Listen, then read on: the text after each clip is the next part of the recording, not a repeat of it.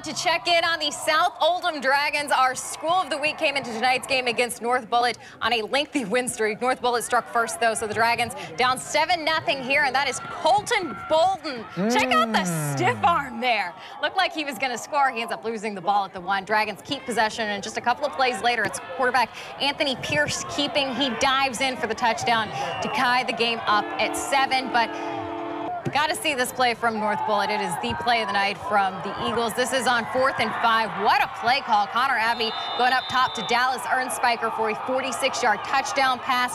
South Oldham, though, rolls after that. Dragons win 50-20.